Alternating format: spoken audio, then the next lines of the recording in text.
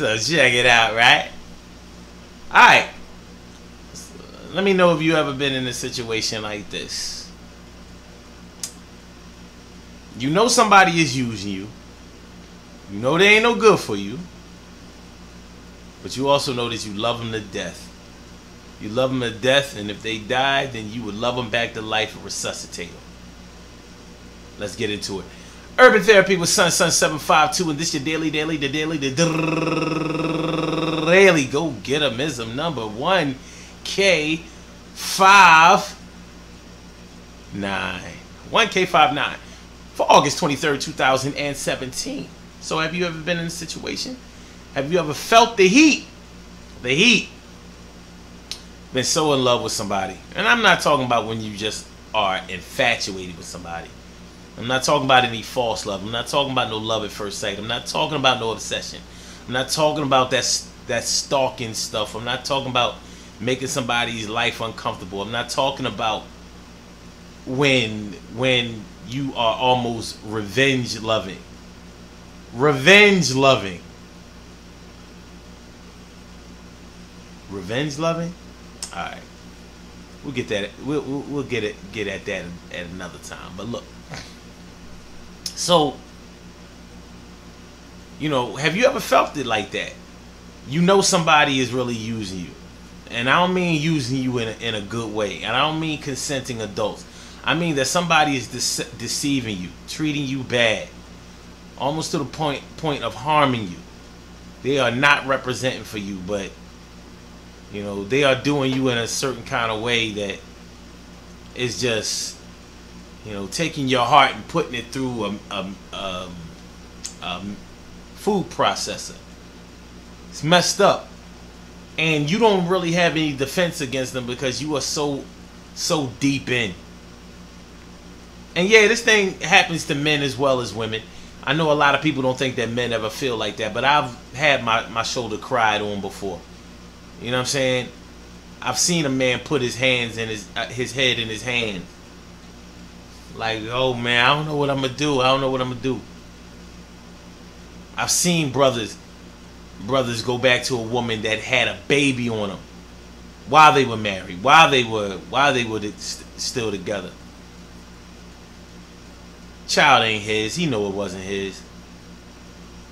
He was back with her before she had the baby.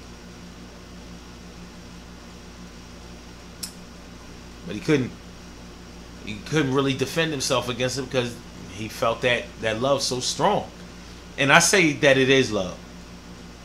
See, I mean, don't get me wrong. I'm one of those people who does believe in love. I really do. I think that it's probably the most powerful emotion in the world. It's the thing that makes you really, really do something positive for somebody, and it also does something positive for yourself. It actually increases the positive hormonal activity inside of you. But what do you do when the love that you have inside of you is being tested on a daily basis because somebody is really doing you right? So you're in love with somebody who doesn't have your best interest at heart. Did I just say that right? Yeah. You're in love with somebody who's not doing you right.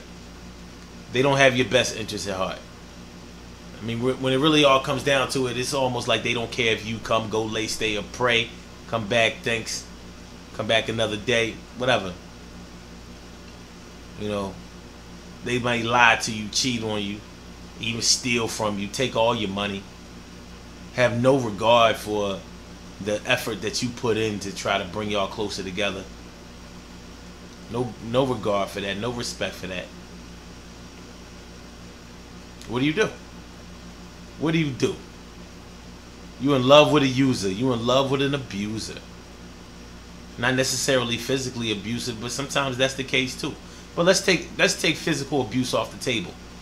You ever been in love with somebody to the point where you know they don't really, by their actions, and maybe even sometimes by their words, they don't mean you any good.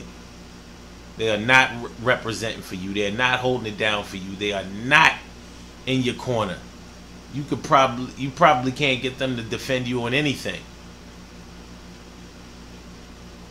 You almost feel like when y'all together, y'all really separated. but you love them. And I have to pay homage to that. I have to pay respect to that. Because when you're in a situation where you are truly in love with somebody to the point where you would allow them to use you and abuse you, and you still show them love, well, that's just something that, in my opinion, deserves respect. Whether or not I would allow it to happen to myself, that's not the point. Whether I even respect that, it's not the point. I do respect it. I respect it because I know that it has to be real. And just because I haven't felt it, not that way, it doesn't make it any less real. It doesn't make it any less authentic. It doesn't make it only good for you and bad for everybody else. And that's one of the reasons I don't call people stupid anymore. There may have been a time I would have called you stupid for letting somebody do you wrong. But I kind of see how it works. And once you understand how something works, you respect how it works. Whether or not it works for you. Some things are your business and some things really aren't. So we have to roll with the punches. Good things happen to those who wait. Great things happen to those who grind. And anything can happen to those who go for theirs. So go hard, go for yours. And remember, listen. When you love somebody to the point where you allow yourself to be used, it's a very confusing situation, because it'll have you lying to your people, lying to your loved ones, lying to your friends, lying to your co-workers, lying to your neighbors, lying to anybody who knows anything about you and your partner. Because you know that y'all ain't really together. Y'all are apart together. But hopefully, I don't know. This is one of those situations that's probably the hardest thing to turn around. But don't worry about it, though. Listen, the Daily Go Getimism show is every single day, 9 a.m. Eastern Standard Time. Call in number 319-527-6199. blogtalkradio.com/son 755